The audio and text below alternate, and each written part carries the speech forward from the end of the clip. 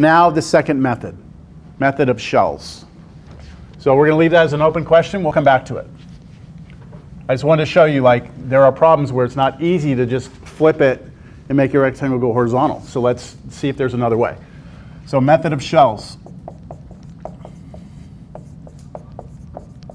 Now this method, you use this when the rectangle is parallel to the axis of rotation.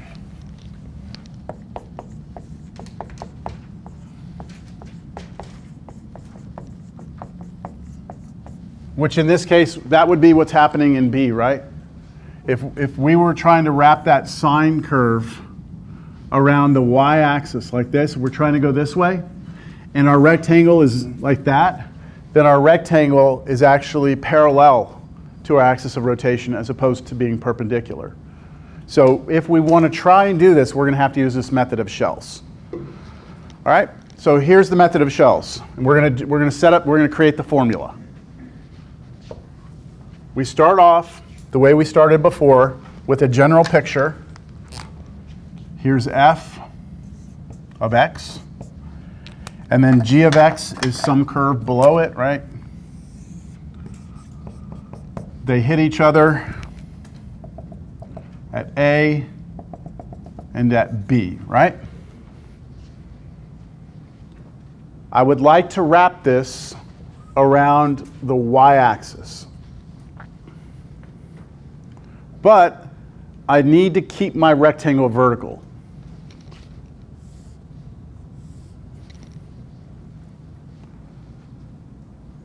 Now, as I do this, I want to remind you of something.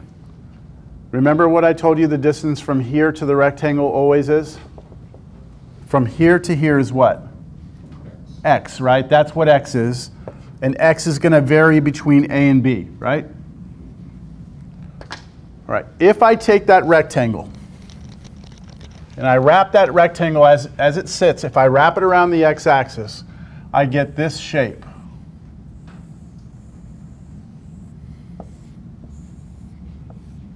Right? We call this shape a shell. Now, I know that you could argue that that's a washer. I mean, it kind of is, right? A washer is basically a cylinder with a hole in the middle, right? It's just washers are usually flat, right? You could argue that this is a really tall washer, but we call it a shell. Now let's figure out let's determine if we can figure out the geometry of this thing. Ultimately, what I want to do is find the volume of that one piece, right? I want the volume of that slice. Just like before when we were doing this one right here, when we wrapped it around the x-axis, we wanted the volume of one of these, right? And then we're going to add them all up. So I want to wrap this one rectangle around the y-axis, create the shell, and then find the volume of that one shell, and then add them all up with the integral. So to find the volume of this, we're just going to be kind of cute, all right? We're going to come in here with some scissors, and we're going to cut this thing open, all right? So if you have a shell, right, and you cut it open, lay it flat, you're going to get this.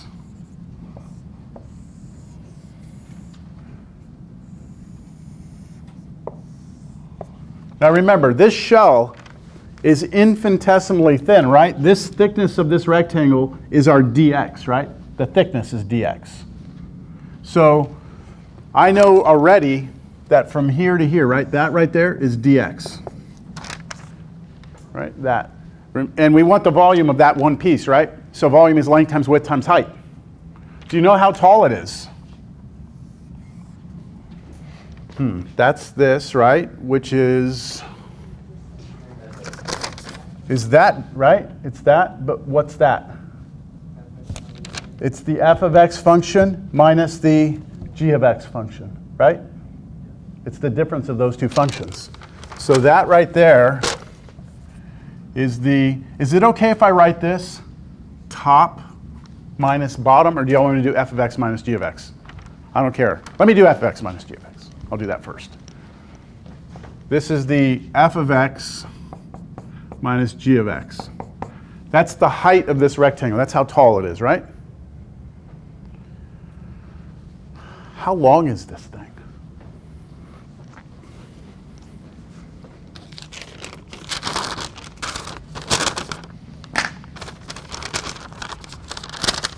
What the hell's wrong with this paper? Okay, all right, there's my shell, right? I cut it open, I laid it open like this. We want to know the distance from here to here. It's the circumference, isn't it? The circumference of this circle. Circumference, by definition, is 2 pi r, right? 2 pi times the radius. Do you know the radius of this thing? Do we know the distance from here to, remember, it's infinitesimal, so just look at this as just being a thin sheet. What's that r? Well, this is our axis of rotation, isn't it? Wouldn't that be the distance from the axis of rotation to the rectangle? Yes. Which is what in our picture? Nope, the distance from the axis of rotation to the rectangle. Oh, it's x, right? X is going to vary. But once you fix an x, that's your radius, right? You create your shell. As you wrap that around, that's the radius of your shell. Yeah? Yeah. So this side right here should be 2 pi times the radius, but the radius for us is x. Right? This right here, radius, is x. So the volume of this slice would be length times width times height.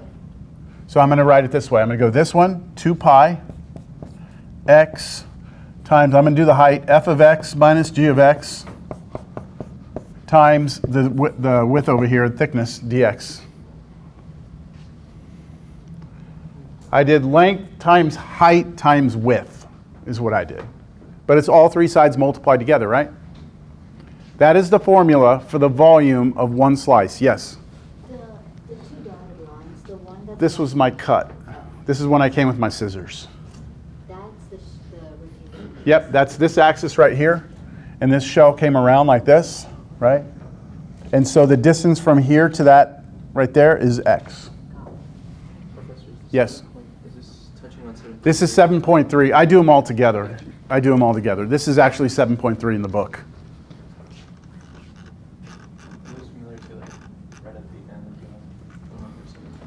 Yeah, so this is the picture in your notes. Remember I said there's notes that you can go online and get these. This is basically me setting up this same picture here. Now I'm going to have a general formula here, all right, but I'll explain that formula in a moment. This is where we are right now. Okay? This is the volume of one slice, right? Now we want to add them all up. So we're going to use the integral. So for us, the volume of this thing wrapped around the y-axis should be, so the total volume should be, I want to keep that there. What should the volume, can I erase this? No? No, I won't erase that. I'll squeeze it in right here. The volume of this thing, the whole thing wrapped around the y-axis should be, all right, can any constants come out of there?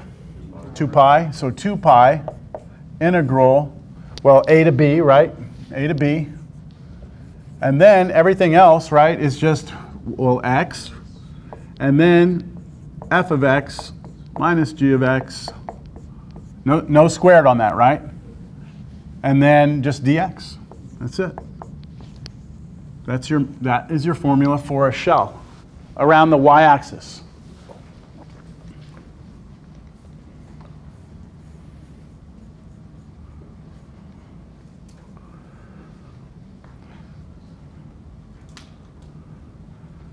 Any questions? That's pretty cool, right? I mean, do y'all understand? The integral is a tool. It's a way for us to add things up. What we add up is kind of up to us. So depending on what we're trying to achieve, like here, if we're trying to find this volume, if there's a way that we can somehow break this idea down into just adding up a bunch of things, then we can use the integral to do it for us. Very powerful tool. All right, so I'm wondering, should we answer B now? I think we can answer part B now. Let's do this. We had sine x, we wanted to go around the y-axis, right? So we have 0 to pi here, right? This was 0 to pi. We know the top of this rectangle was That was our f of x, right? That for us was y equals sine x. And the bottom of this was y equals 0. So that's your f of x and your g of x, right? Your top function and bottom function. And then you have your interval, right? So that'll give us our a and our b. So we just put 2 pi. We're going to go from where to where? 0 to pi. Then x, right? And then, which is for us? Just. So is it still outer minus inner? What's that? Is it still outer minus? Nope, there's no outer minus inner. It's the f function minus the g function. That's all it is. Or you can look at it as the top function minus the bottom one. Oh, there it is. Okay, something like that. So what is it? So the volume of this should be 2 pi integral 0 to pi, and then you said what? X, and then times just sine x minus 0, which is just sine x, dx. Boom, that's it. Could you integrate this? Yeah. Integration by parts, right? So you could do that if you needed to. Not going to, but you could. Interesting. How are we doing? I want to do more shells, but you know what? Because I know what the homework's going to be for 7.2, we are not going to, I'm going to continue this next time. I want to do one example. Okay, I want to do one example before we leave today. I just wanted to ask again. Yes. The condition for shells is when you're trying to get, when you can't rotate it against the y-axis or the x-axis. It's when your region, like here, my region is lending itself to vertical rectangles because it would be hard to do a horizontal because it's hard to rewrite this function as, right, like, no matter how, if I rotate, the bottom, or the right and the left will always be the same curve. So I'm not going to be able to rotate it. So I'm forced to use vertical rectangles, and I'm being asked to rotate here. They're parallel. I've got to use, shells. Yes. All right. So we'll do more shells. We're going to need another day, okay? We're going to need another half day to finish this section. You do have enough to do most of the homework tonight. I'll tell you what problems not to do. But there's one problem I really wanted to do before class ends. All right.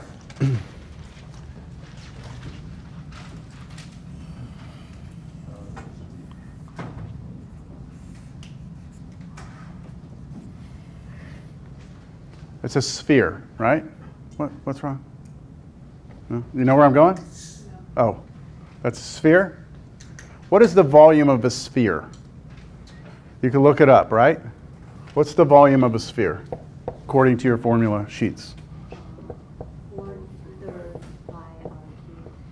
That's the formula of a sphere, of radius r, right? Give me a sphere of radius r. Here's the formula, yeah?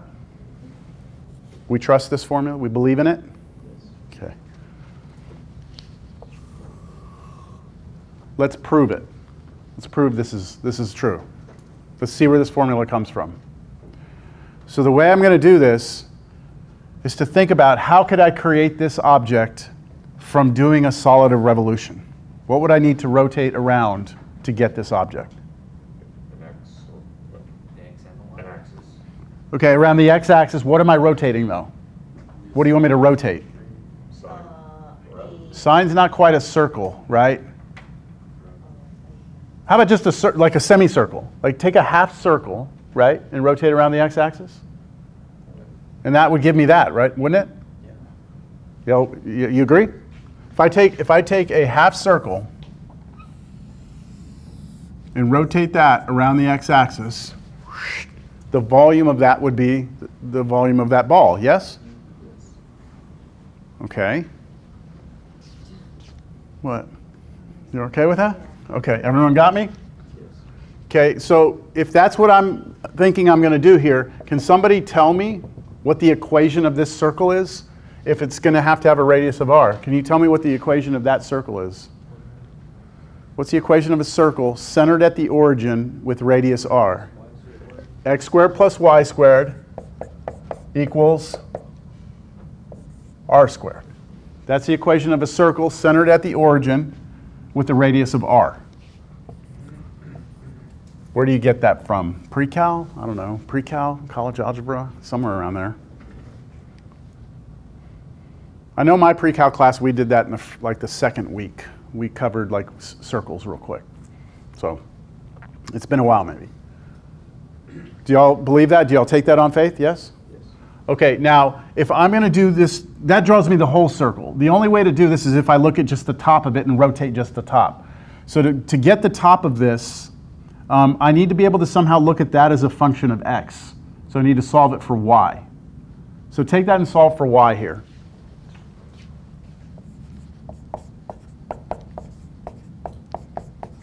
So if I take the square root, y'all see what I'm doing there? I'm just isolating the y. When I get the x squared to the other side and I take square root, I have to do plus or minus. That's two different curves, right?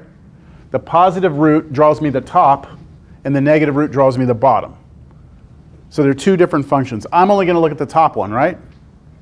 So what I'm looking at here is this function f of x equals square root of r squared minus x squared. Everyone, just remember, r is a constant in the problem, right? R is just some fixed radius.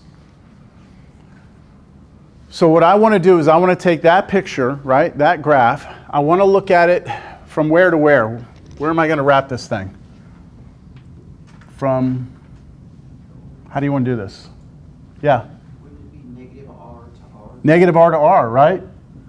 From negative r to r, we want to wrap that thing around, yes? Or could we do 0 to r and just double our answer? I like that idea. How about, is that all right with you all? Let's look at this function.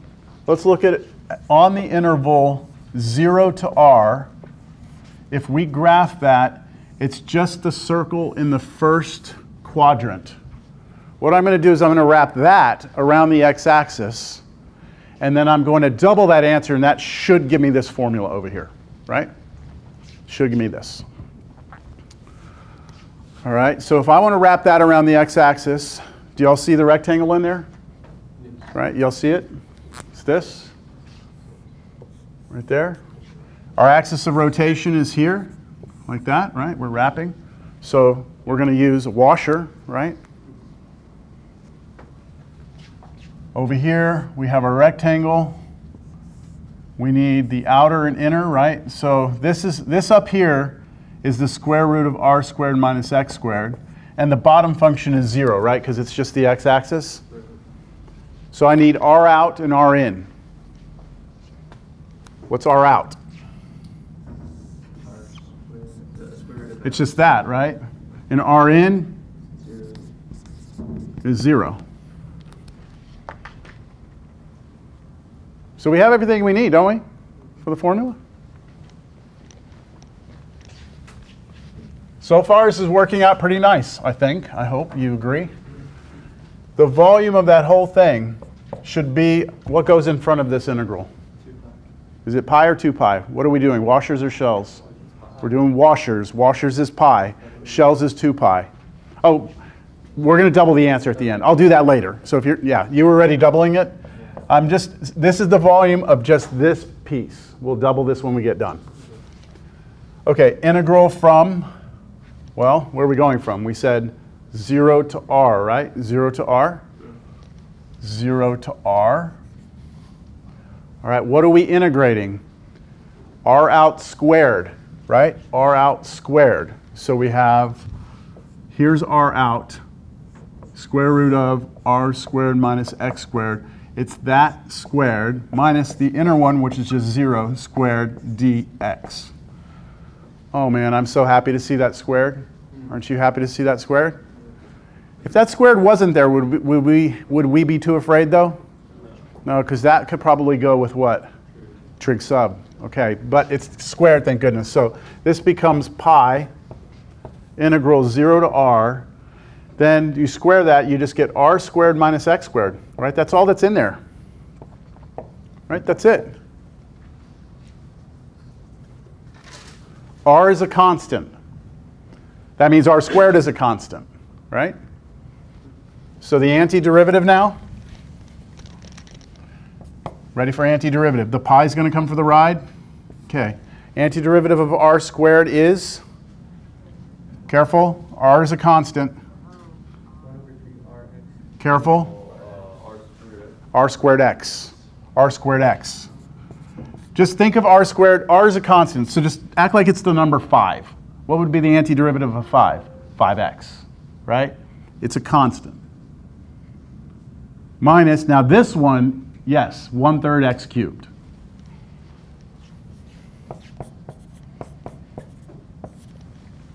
And then we're going to evaluate that from 0 to r.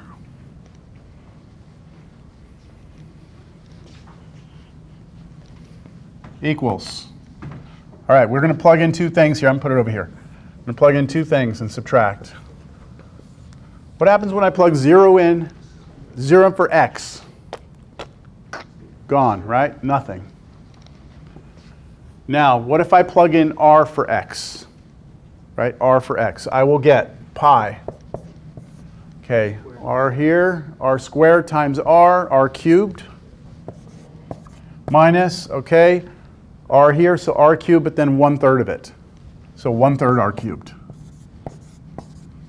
kind of weird, like ignoring that it's not a variable and then saying it's a constant and then putting it back as a variable. I don't Well, know. it's a variable, but it's a variable only in the sense that we could change r here, right? But once we fix r, right, we fix it, it doesn't change, it's a constant, it's fixed, then this is going to be the formula that gives us the volume of that picture, right? But it's not x in the sense that, you know, we introduced the variable of x to draw the curve, right? So that as you move x, it draws the curve, and the curve depends on x. This is what? What's 1 r cubed minus 1/3 r cubed? 2/3 r cubed? 2/3. So this becomes pi times 2/3 r cubed. Or if you want, you could write 2/3 pi r cubed. That's our formula. I mean, that's our volume, right? But remember, this was only half of it, right? So if you take that and you multiply it by 2, you get 4/3 pi r cubed. Yeah. I mean, that's something you probably would have never thought you could do at this point, right? Like verify that the volume of a sphere is 4/3 pi r cubed. That seems like a formula that just somebody else figured this out, right? Like, yeah, pretty awesome, right? Okay, so what about, we still have 10 minutes. What about this one? See if y'all can figure this out. Let's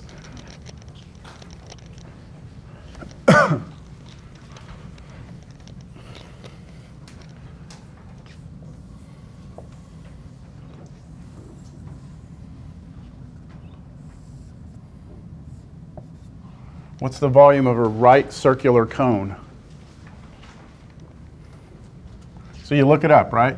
The volume of that should be 1/3 pi r squared times h. Oh, I forgot to label the height of the cone. So if you give me the height of a cone and you give me the radius of the bottom of the cone, the volume of it is 1/3 pi r squared h. How would you prove it? So think about it for a minute, all right? I want you to think about it and see if someone can come up with how we can use what we learned today to figure that out. Raise your hand if you think you have an idea, whenever you have an idea. What I'm asking for is, what do you rotate around what to figure out that shape? The last one we rotated like a semicircle around the x-axis, right? What do you rotate around what to get that? Go ahead. Couldn't you rotate a triangle around the y-axis? A triangle. What were you going to say? Something like that. Like a triangle around the x-axis? You want to go around the x-axis? It doesn't matter to me. We can go around the x or y. Let's go with x. Is that okay? I agree triangle, but does it really need to be a triangle? What is it really, though? It's just a linear function. It's just a line segment is really what it is. So watch. I'm going to do this. I'm going to draw the function.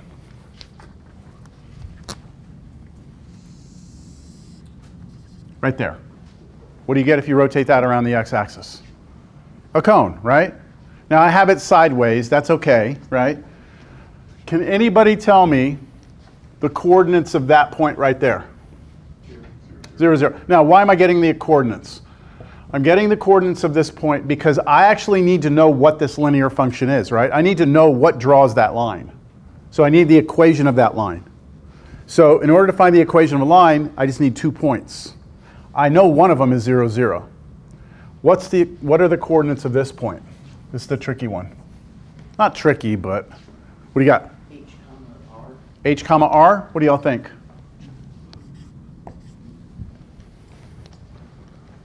Right? Here's our x-axis. We're looking at this sideways, right?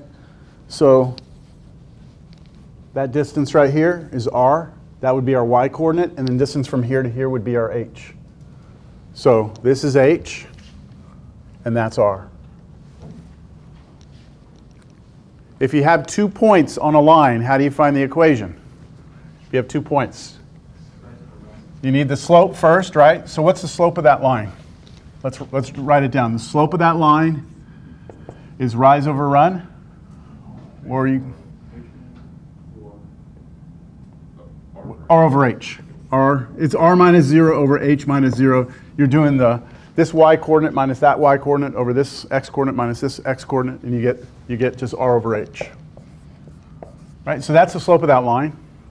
By the way, I should point out again, r and h are constants, right? R and h are just numbers. Someone's going to give me r, someone's going to give me h, and then I should be able to give you the volume. So the slope is that. Once you have the slope, you can use this formula from Cal 1 and college algebra. Y minus y1 equals m times x minus x1. That's our generic formula for the equation of a line. And I know the slope.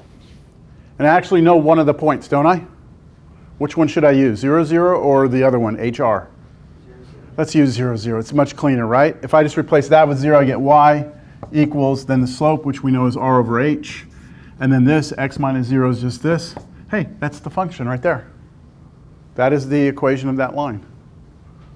So I can look at this as y equals r over h x.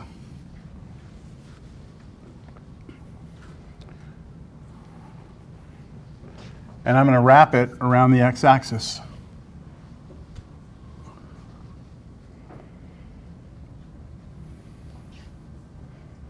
Yeah? If I wrap it around the x-axis, then I'm going to use a vertical rectangle, right? The top of that vertical rectangle is that curve, and the bottom is 0. So r out is that, and r in is 0. And my limits of integration go from where? 0 to h, right? Because that's the x-coordinate. So I should be able to set the whole integral up right now. The volume should be pi, because I'm using washers, integral 0 to h, and then I have outer radius squared minus inner radius squared dx. Okay, outer radius was what? This thing right here, right? This thing. So r over h times x squared, and then this inner one was 0. When I square r over hx, right? When I square that r over hx, the r gets squared, the h gets squared, right? And the x gets squared. Yeah. But the r squared and the h squared are constants that can come out of this completely, can't they? So look at my next line. Pi, I have an r squared over h squared that came out. I have integral 0 to h, and then on the inside I have x squared dx, because this was gone, right? You feel like integrating that? That's not bad, right? 1/3, hey, we were going to get a 1/3, weren't we? Somewhere, 1/3 was going to come out.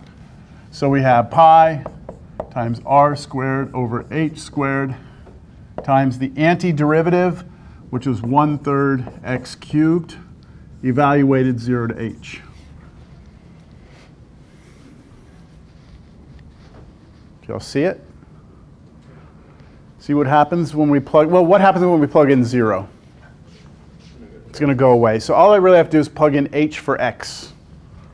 So this will be pi times r squared over h squared times 1/3 times h cubed. And the h cubed and h squareds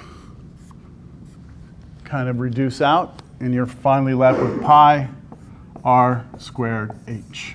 1/3. Oops, got the 1/3. 1/3 pi r squared h.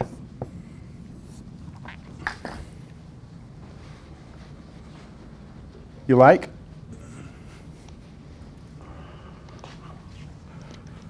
All right, so I'm going to give you a quiz problem for take home due a week from today. Okay? Quiz due, what's a week from today? The 26th? Now look, I realize you can just go on the internet and probably find this, okay? What I would like for you to do is sit down with classmates, right, and see if you can figure this out. This is not like a hard quiz. I'm not trying to push you like beyond the limits of what I think you can do, because I think I've set up everything you need for this. I would like to see if you can figure out, using what we've learned today, the formula for the volume of a frustrum, which is basically this shape right here. It's a cone where you've cut the top of it off. So you've come in here and you've just like cut off the top, and you get this shape. It's almost like a thimble. And when you have that shape, you have some height here. You have on top, I'll call that R1, which is like the radius of the top of it. And on the bottom, you have R2. And so the volume of this, you could look it up, but I want you to see if you can show me with calculus what the volume of that is. All right? What? Can you spell the shape? No.